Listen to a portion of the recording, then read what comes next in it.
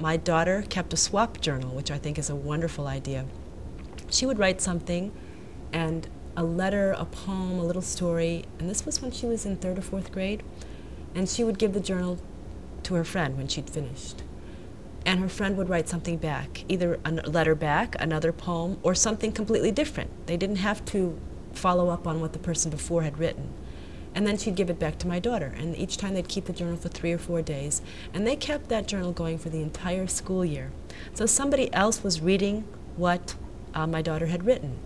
And I think that for many people, that's another reason to write. It is an act of communication. You want someone else to read what you've written.